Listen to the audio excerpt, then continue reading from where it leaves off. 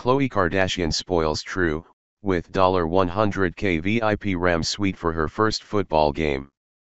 Khloe has been accused of flaunting her wealth in the past, and just days ago showed off as she took her $300,000 Ferrari out for a spin.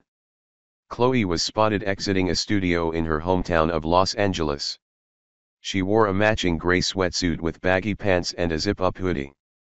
The Kardashian star wore her golden hair down in loose curls and completed her look with oversized black sunglasses, a black backpack, and casual hoodies. Although she wore her shades to cover her face, Khloe appeared to be wearing a full face of makeup as she came out of the studio and toured her expensive ride in the parking lot.